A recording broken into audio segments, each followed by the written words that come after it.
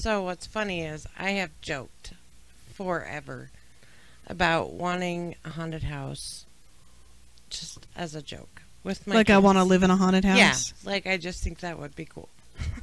Yeah, be careful what you wish for. Yeah, exactly.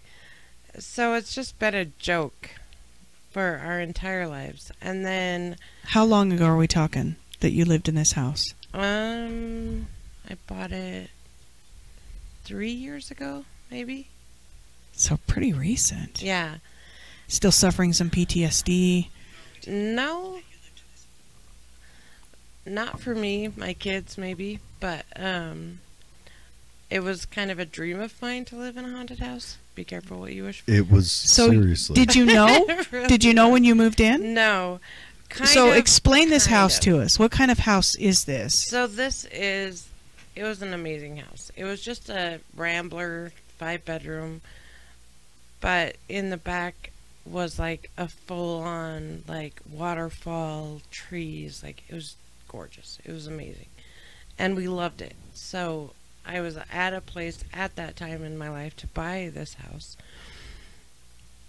But how it started was, so we got the house, and then my daughter was gonna move stuff for me. Like we had got it, and that night she had a friend come over and she wanted to show him the house, and my grandpuppy, so she took him. And the pre-story before that is we have a thing in our house. Like there's always a protection sign in our house, like a thing that hangs in your door. So my oldest daughter is obsessed with like Holland. How hard is it to get one of these? Well, hold on. The protection signs in your house, Mm-hmm. and it got haunted? Well, this was before. Did it get broken? Did it fall? I'm getting there. What Oh, I'm okay, saying is, so we have a thing. So Like my a Blair oldest Witch daughter stick doll? is obsessed with like Holland, Dutch tradition, whatever. So I had a patient who was telling me about this, and in Holland tradition, they have the Dutch boy and girl, Correct.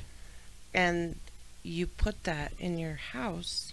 You hang it in your house as protection. Mm-hmm. And so What's a Dutch boy and girl?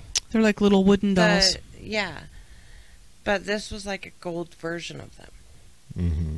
And so my oldest daughter drew a picture for her of like wooden shoes and windmills and all this stuff, and it was amazing because my daughter's amazing and she's very artistic. And so in return, my patient gave me this charm, this Dutch charm of this wooden boy and girl.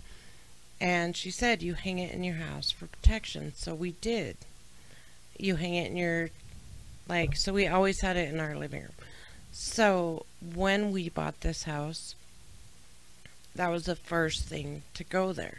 Like, that was a thing that hang in Mm-hmm. the hallway. And so my oldest daughter and her friend, one night, we were loading up stuff. We had just bought the house. And she wanted her friend to see it, so she took the Dutch charm first thing and my grandpuppy, and she went to the house, and so she hung the Dutch charm, and Winnie, which is the grandpuppy, she's like, she wouldn't So stop freaking Winnie, out. grandpuppy, for those who don't speak Laura, is your daughter's my daughter's dog. Yeah. Okay. Yes. It's a grand dog. It's my grandpuppy. So, so they had went that night before we moved in, and she had hung that charm on, I don't know how to explain it. You know, there's like that little hatch on the front door. Mhm. So she had hung it there. They were trying to move some stuff in, and they rushed back, and they were like, Mom, we had to leave. Like, they couldn't even unpack the car. They're like, Winnie would not stop barking. Something is wrong with that house. And they got super freaked out, her and her friend, and they left.